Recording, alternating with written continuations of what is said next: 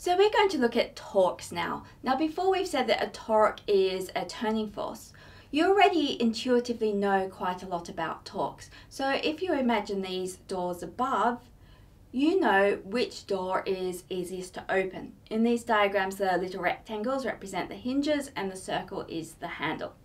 So you know that in order to open the door, it's easiest to open it if the handle is a long way from the hinges.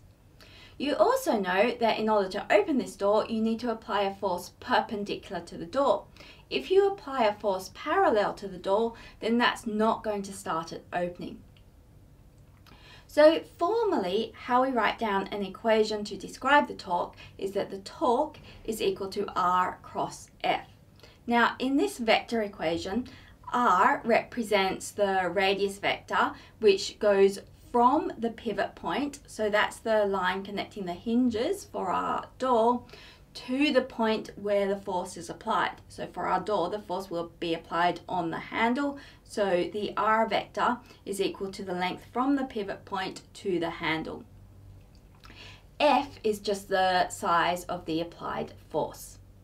So because this is a cross product, we can calculate the magnitude of the torque using the formula torque is equal to Rf sine phi, where phi is the angle between that radius vector and the force. So if we're considering the example of the door and we pull the door out of the screen in order to open it, then the angle between the radius vector and the force is equal to 90 degrees, and so we've got times sine 90, which is just times 1.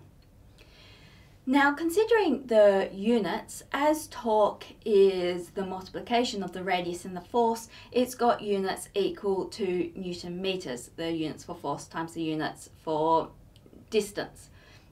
Now for torque, we never write the units as joules. So work was also calculated as the distance times the force, but in that case it was a dot product, so it was a scalar and the units were given as joules.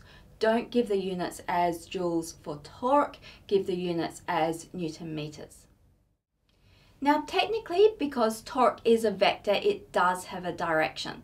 So in the example above with the door, we can use our right hand rule to work out the direction of the torque. So align your fingers up with the radius vector from the hinges to the handle and then curl them out of the screen, and you'll see that this gives you your thumb pointing down the screen. So in this case, the torque is formally in the down the screen direction. However, often with torques we don't state the direction as formally as this. Often we'll start to talk about which direction they'll start rotating in. So an alternate way to give this torque is to say that if we were looking at the door from above, then the door would start to open in a clockwise direction. Now, when we're considering forces, we can add all the forces up to get the net force. Exactly the same thing happens with torques. If we have multiple torques acting on the body, we can just sum all these torques to get the net torque on the body. So what we're going to do now is have a look at an example. We'll consider a setup like this one, where we have a rod and a pivot point, which hopefully I can get it to balance from here,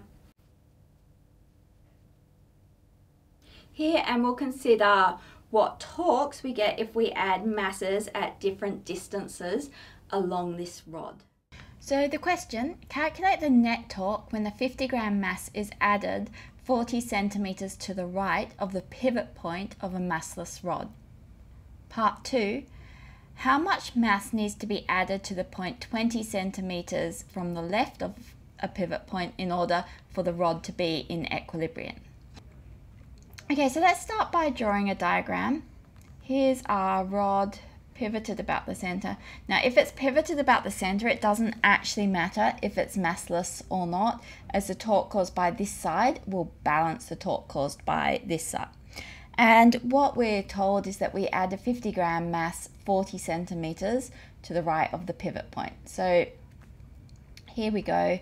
this is the vector r, which shows us how far away the force is, and we've got that r is equal to 40 centimeters, and then the force is down like this, force, and it's caused by the weight of the hanging mass, so it's mg.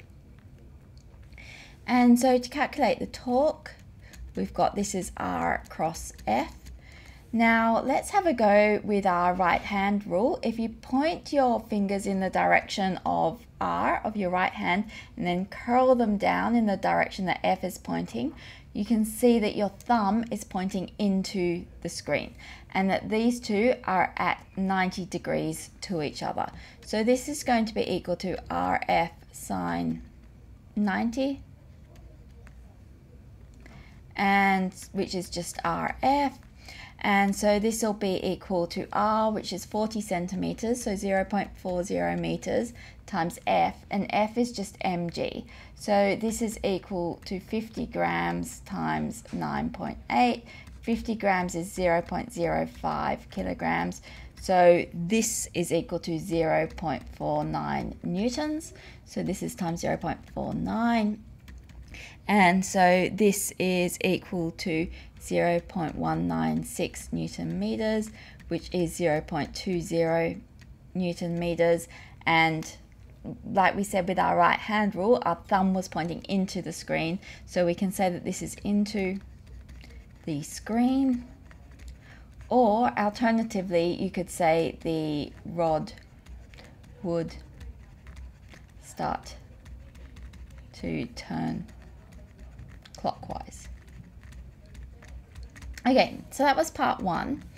In part two, we're now going to try and balance this torque with a mass which we will place R2 20 centimeters here. So R2 is going this direction, and we've got F2, which is equal to M2G, pulling down like this. So again, with your right hand rule, if you point your fingers in the direction of R2 and then curl them down to F2, your thumb is pointing out of the screen. So this torque is going to be out of the screen, so it will balance this torque, but we're going to need to work out what mass we need to balance it exactly. So we have that the torque is equal to RF and sine 90 again. These two vectors are at 90 degrees to each other. So this is equal to R2 times M2G. And we want this to be equal in magnitude to this one, so 0.196. So this tells us that M2 is equal to 0.196 over R2, which is 0.20 because it's 20 centimeters, times 9.80. And solving that, we get 0.10. So that's in kilograms. So we can say, well, M2 is equal to 100 grams. So because it's twice as close, we need to put twice as much mass there to balance the torque caused by the first hanging mass over here. So hopefully that gives you an idea of how to calculate torques and shows you that these cross products usually aren't too scary, because generally we are dealing with things which are at 90 degrees to each other, or which we can draw and think about relatively easily.